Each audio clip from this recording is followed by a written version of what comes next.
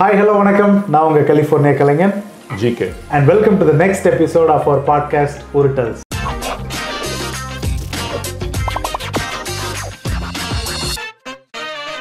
And இன்னைக்கு நம்ம எபிசோட்ல பேச போற டாபிக்கு லீட் வந்து என் சட்டையில இருந்தே இருக்கு. நான் ஒன்றும் ஒரு எபிசோட்லேயும் சட்டையை பார்த்து என்ன தெரியுது இதுல இருந்து என்ன தெரியுது? ஒரு பட்டன் போடல உள்ள பாடி தெரியுது. இல்ல இந்த சட்டை என்ன மாதிரி சட்டை இது?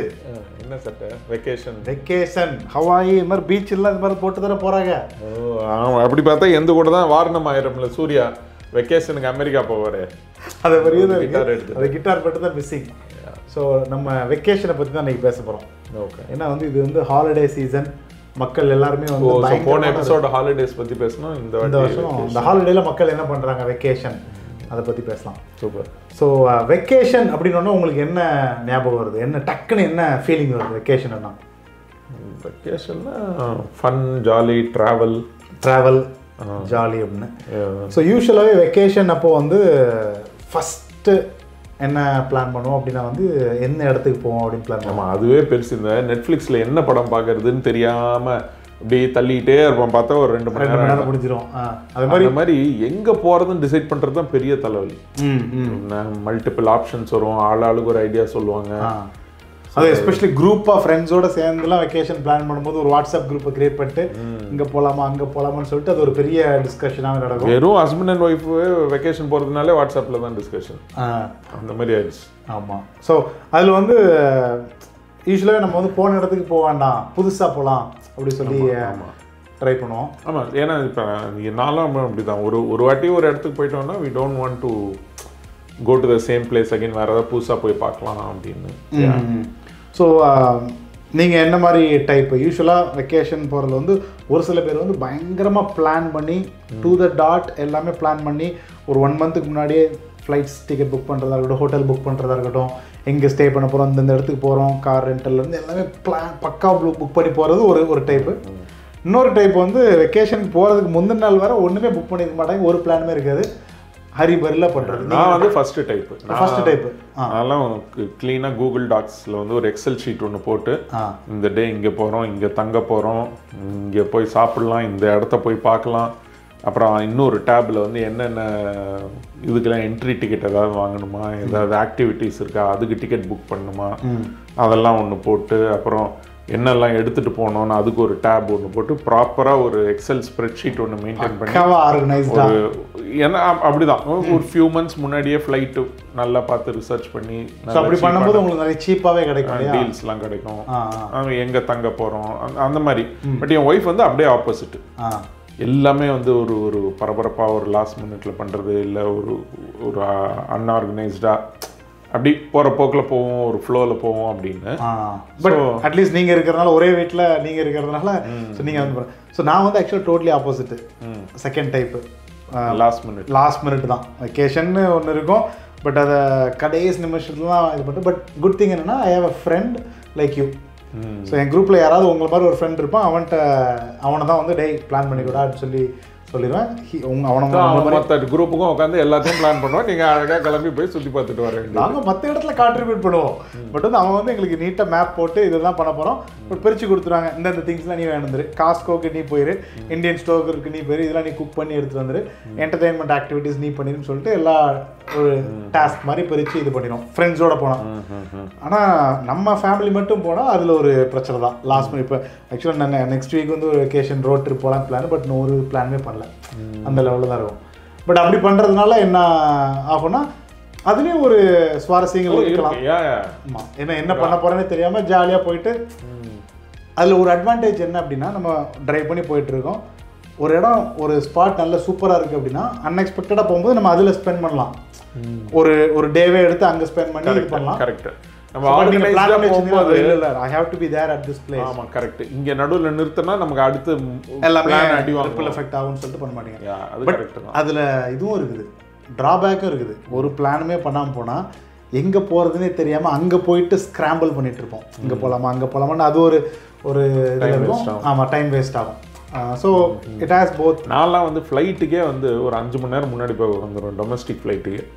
ஏன்னா எனக்கு அப்படி போய் உக்காந்தாதான் ஓகே. ஸோ அப்போ நீங்கள் எதுவும் வாழ்க்கையில் ஃப்ளைட்டே மிஸ் பண்ணதில்லை? ஸோ அப்படி போய் உட்காந்தேன். என் ஒய்ஃப்லாம் எப்படின்னா ஃப்ளைட்டு டேக் ஆஃப் ஆகிடும், போய் கதவை தட்டி ரன்னிங்கில் உள்ளே ஏறி போவான். அந்த மாதிரி பயங்கர லாஸ்ட் மினிட்டு. ஸோ பட் உங்கள் கூட இருக்கிறனால நீங்கள் எப்படி ஃபேமிலியே புஷ் பண்ணி எடுத்துகிட்டு போயிருங்க. அதெல்லாம் டைம் ஆச்சு 6 மணிக்கு தான் இருக்கும் ஃப்ளைட்டு. காலையில் 10 மணிலேருந்து கிளம்பணும் போகிற வழியில் நான்லாம் எல்லா வேர்ஸ்ட் கேஸ் சினாரியும் இமேஜின் பண்ணுவேன். நம்ம போகும்போது ஒரு பயங்கரமான டிராஃபிக் ஜாமு, ஆக்சிடென்ட் ஆகிடுச்சு, காரு டயர் பஞ்சர் ஆகிடுச்சு, ரோடை இழுத்து மூடிட்டான், ஃப்ளைட்டு இடிஞ்சு விழுந்துடுச்சு, என்னென்னமோ எல்லா வேர்ஸ்ட் கேஸ். இந்த மர்ஃபீஸ் லாவா ஏதோ சொல்லுவாங்க, what is going to go wrong will always go wrong, something like that. அந்த இதோட பயங்கரமான ஒரு எக்ஸாம்பிள். அந்த மாதிரி என்னெல்லாம் பாசிபிலிட்டிஸ் இருக்கோ எல்லா ஒர்ஸ்ட் கேஸ் சினாரியோஸும் யோசிச்சு அது எல்லாத்தையும் பீட் பண்ணி எப்படி நம்ம டைமுக்கு போகலாம் அப்படி அந்த மாதிரி பிளான் பண்ணி போனோம் அப்படின்னு. பட் என் கூட இருக்கவங்களுக்கெல்லாம் கஷ்டம் தான் ட்ராவல் பண்ணோம்னா. ஸோ ட்ராவல் ஒரு இடத்துக்கு ஒரு டெஸ்டினேஷனுக்கு போயாச்சு. ஸோ அங்கே போயிட்டு பார்த்தீங்கன்னா எக்ஸ்ப்ளோர் பண்ணுறதுலேயே 2 டைப்ஸ் ஆஃப் பீப்புள் இருப்பாங்க. ஒரு சில பீப்புள் வந்து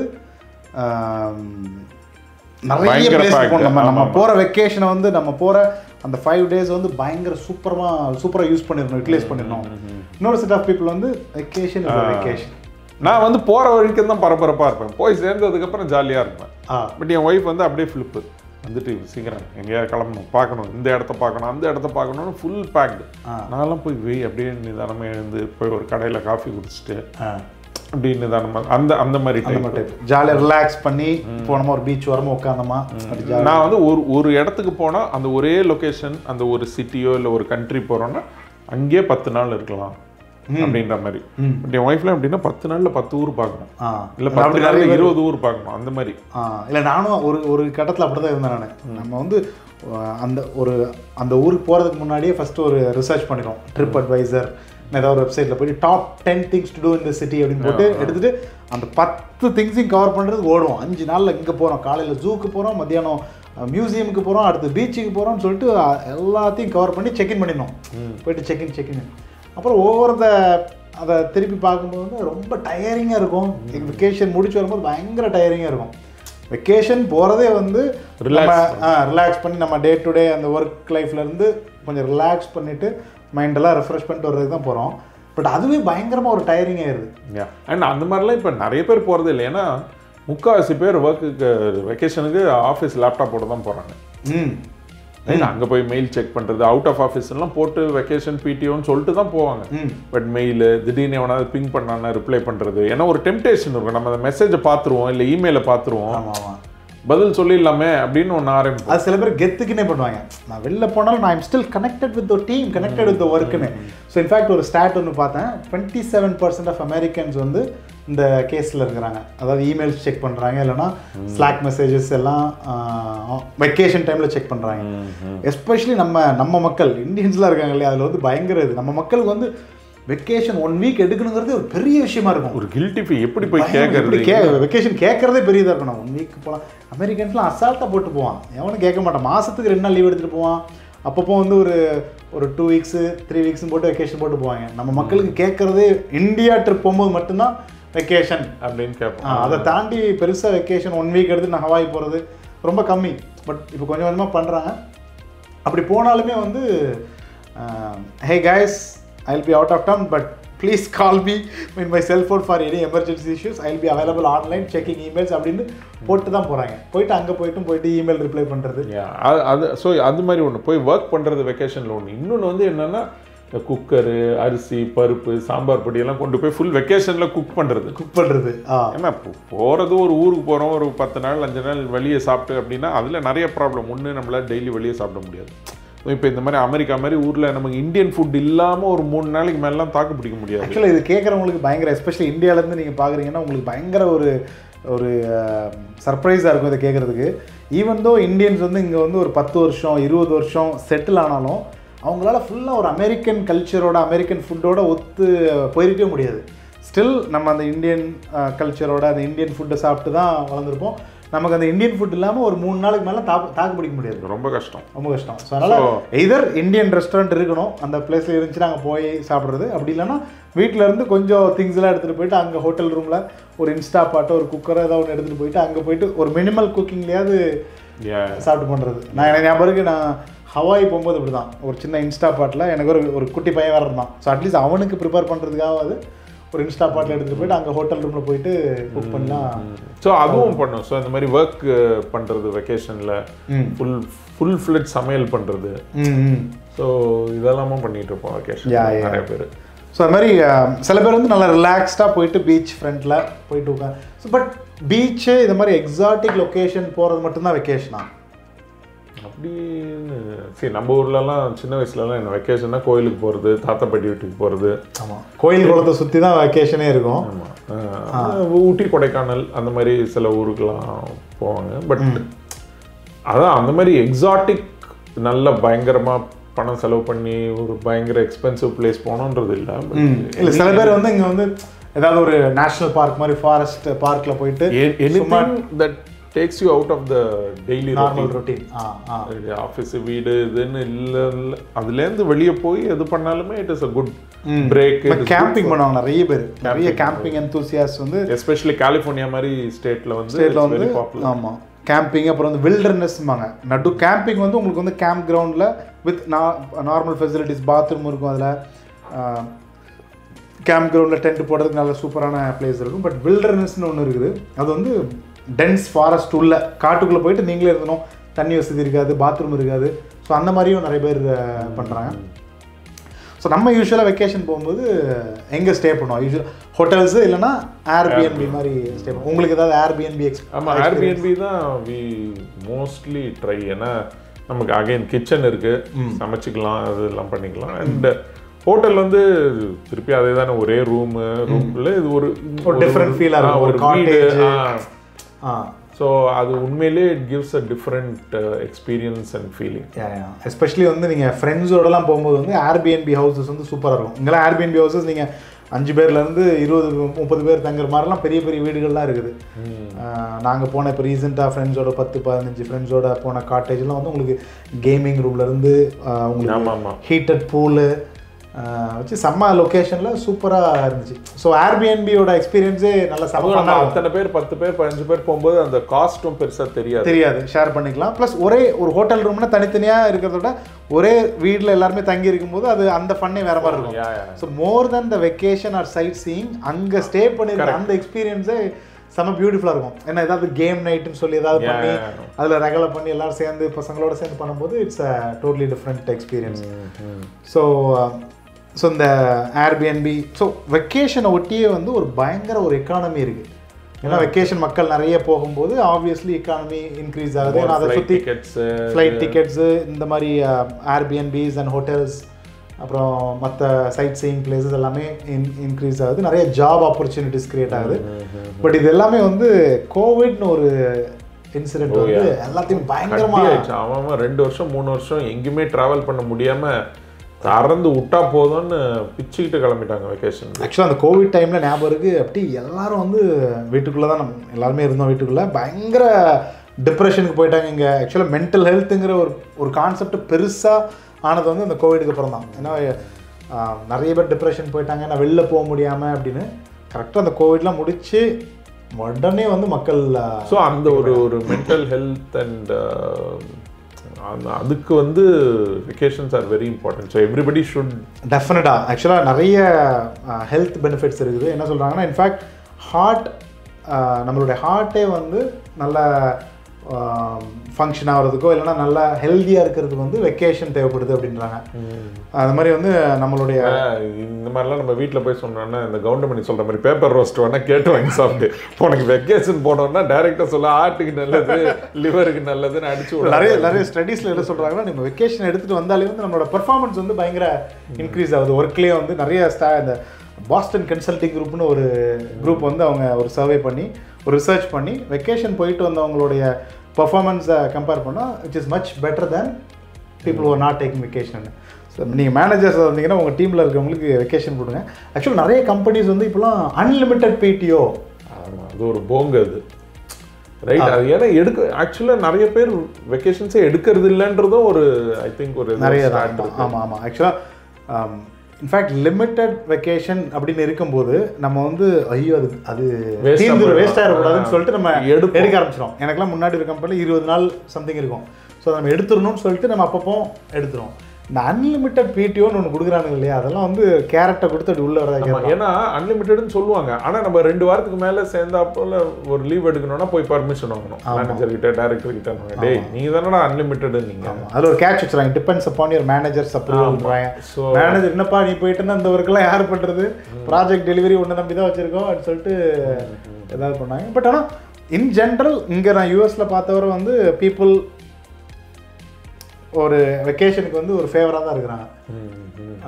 எடுங்க, மேனேஜ்மெண்ட்லேருந்து புஷ் பண்ணுவாங்க, நீங்கள் ஃபோர்ஸ்லாம் வெக்கேஷன் போயிட்டு வாங்க, டீம் பயங்கர ஸ்ட்ரெஸ்ட் அவுட்டாக இருக்குது. ஏன்னா அவங்களுக்கே தெரியும் வெக்கேஷன் போயிட்டு வந்து அவனோட ப்ரொடக்டிவிட்டி இன்க்ரீஸ் ஆகுது அப்படிங்கிறதுனால இது பண்ணுறாங்க. ஆக்சுவலாக இந்தியாவில் நான் ஒரு 10 இயர்ஸ்க்கு முன்னாடி இந்தியாவில் இருக்கும்போதுலாம் வந்து அது பெருசாலாம் அந்த கான்செப்ட் பெருசாக கிடையாது. வெக்கேஷன் அப்படின்னா மேபி நீ தீபாவளிக்கு ஊருக்கு போகும்போது கூட ஒரு எக்ஸ்ட்ரா 2 நாள் இருந்துட்டு அப்படிங்கிற. ஆமாம். பட் இப்போது ஓவர் த பீரியட் ஆஃப் ஒரு லாஸ்ட் 10 இயர்ஸ் வந்து பயங்கர இம்ப்ரூவ் ஆகிருக்கு அந்த கான்செப்ட் வெக்கேஷன் அப்படிங்கிறது. மக்கள் நிறைய பேர் ட்ரிப்ஸ் எடுக்கிறது, சோலோ ட்ரிப் ட்ராவல் பண்ணுறாங்க. இந்த ட்ராவல் இண்டஸ்ட்ரியே பயங்கரமாக பூம் ஆகிட்டு இருக்கு இந்தியாவில். நிறைய பார்க்குறோம், இன்ஸ்டாகிராம்ஸ்லாம் பார்க்குறோம்.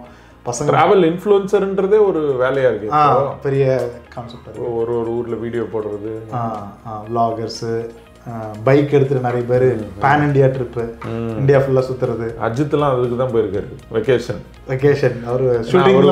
ஆமாம், ஷூட்டிங்னா அவருக்கு வேலை இல்லை, ரொம்ப ஸ்ட்ரெஸ்ஃபுல்லாக இருக்குன்னு இப்போ எல்லாம் இந்த விடாமுயற்சி படக்குருவெல்லாம் கேமராவை ஆன் பண்ணிட்டு எங்கே ஆளை காணுமேன்னு பார்த்தா பைக் எடுத்துட்டு வெக்கேஷன் போயிட்டு. அஜித்தை வந்து எல்லாரும் ஃபாலோ பண்ணணும். அதாவது வந்து சினி இண்டஸ்ட்ரியில் இருக்கவங்களாம் அஜித் ஃபேன். சினி இண்டஸ்ட்ரியில் இருக்கவங்களாம் பயங்கர ஸ்ட்ரெஸ்ட் அவுட்டாக இருக்காங்க. ஏன்னா ஒரு படம் முடிச்சு அந்த படம் ரிலீஸ் ஆகி முடிக்கிறதுக்குள்ள அடுத்த படம் ஆரம்பிச்சிடுறாங்க. இப்படி போயிட்டே இருந்தால் அவங்களுக்கு எங்கே லைஃப் இருக்கும். ஸோ அதனால் வந்து அதனால தான் உங்களோட படங்கள்லாம் பெருசாக ஓடப்பட்டது இல்லை.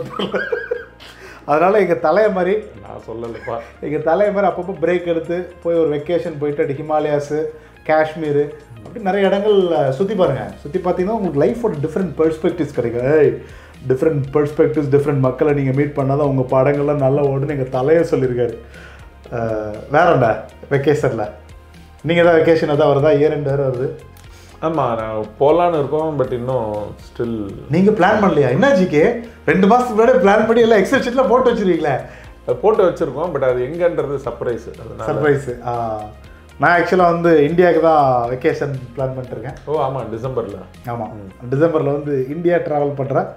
இந்தியா வந்து என்னோடய குட்டி பையனோட போகிறேன், 1 year old குட்டி குழந்தையோட. நானும் அவனும் ஜாலியாக இந்தியா போகலான்னு ஒரு பிளான் இருக்குது. ஸோ இன்னும் பிளான் பண்ணல, இருக்குது போகலான்னு வச்சுருக்கீங்க. 1 year பையனோட ஃப்ளைட்டில் போகிறது ஜாலியாக போகலாமா இல்லையான்றது ஃப்ளைட்டில் ஏறினா தான் தெரியும். ஃபர்ஸ்ட் டைம் ஃப்ளைட் அவனுக்கு ஃபர்ஸ்ட் டைம் ஃப்ளைட்டு.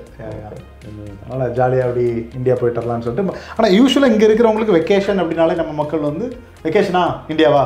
ஆமாம், ஏன்னா இங்கே நம்ம இருக்கோம், நமக்கு ஒரு வருஷத்துக்கு ஒரு 3 weeks லீவ் கிடைக்குதுனால நேச்சுரலி அதை அக்யூமுலேட் பண்ணி. ஸோ மேபி அது one of the main reason நினைக்கிறேன். நிறைய பேர் நம்ம இந்தியன்ஸ் வந்து வேறு வெக்கேஷன் எடுக்காததுக்கு ரீசனே வந்து மேபி அந்த லீவெல்லாம் அவங்க அக்யூமுலேட் பண்ணி எண்ட் ஆஃப் தி இயர்லேயோ இல்லைன்னா அந்த August time frame school summer ஹாலிடேஸ்லேயும் வந்து இந்தியாவுக்கு போகும்போது ஒரு 3 weeks எடுத்துகிட்டு போகலாம் அப்படிங்கிறதா தான் இருக்கும் நினைக்கிறேன். ஏன்னா 3 weeks மேலெலாம் கம்பெனிஸ் கொடுக்க மாட்டாங்க இல்லையா மோஸ்ட்லி. ஆமாம், அதனால maybe 1 week work from home. அதுவும் இப்போ நிறைய கம்பெனிஸில் பேன் பண்ணிட்டாங்க. நீங்கள் முன்னாடி வந்து இந்தியா போனால் 4 வாரம் இந்தியா போனால் 1 வாரம் இந்தியாவிலேருந்து ஒர்க் பண்ணுறேன் அப்படின்லாம் இப்போ அதெல்லாமும் they are like cutting down. Maybe visa restrictions அந்த நிறைய எதிர்க்கு நினைக்கிறேன். ஸோ ப்ளஸ் சில கம்பெனிஸ் வந்து அவங்களுடைய சென்சிட்டிவ் டேட்டாலாம் அங்கே எடுத்துகிட்டு போகக்கூடாது, லேப்டாப்லாம் அங்கே எடுத்துகிட்டு போகக்கூடாதுன்னு சொல்லிட்டு சில கம்பெனிஸ் அலோவ் பண்ண மாட்டாங்க. But I think everybody should take vacation at least once every 6 months. Correct. நீங்கள் ஸோ வெக்கேஷனுங்கிறது வந்து it doesn't have to be an exotic place. Hawaii போகணும், மெக்சிகோ போகணும், சாட்டர்டே போயிட்டு சண்டே வந்தால் கூட ஒரு break from house cooking cleaning. But Saturday போயிட்டு Sunday வர்றதுக்கு நீங்கள் லீவ் எடுக்க வேணாமா? அதான் சொல்கிறேன், அப்படியும் போகலாம், அதுவும் போகலாம். பட் இருந்தால் எனக்கு தெரிஞ்சு வந்து வெக்கேஷன்னா வந்து you have to break from your work.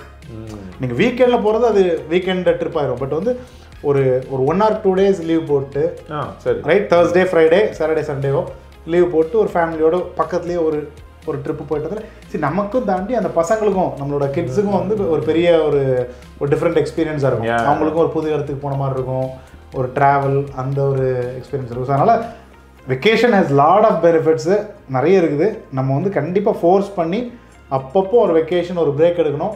In fact நம்ம நினைப்போம் நம்மலாம் வந்து பிரேக் நம்ம போனால் இந்த கம்பெனியை யார் தாங்கிறது, இந்த கம்பெனி எப்படி ரன் ஆகும், இந்த ப்ராஜெக்ட் ஒரு இளவும் கிடையாது. நம்ம போயிட்டு வந்தாலும் அது அப்படியே தான் இருக்கும். ஆனால் நமக்கு அந்த ஃபீலிங் ஆஃப் மிஸ் அவுட் இருக்கு இல்லையா, போயிட்டு ஒரு வாரம் லீவ் போயிட்டு வந்ததுக்கப்புறம் ஒரு 500 இமெயில் நமக்காக காத்துட்ருக்கோம். அதை உட்காந்து கிளியர் பண்ணுறதுக்கே 1 வீக் ஆயிரும்.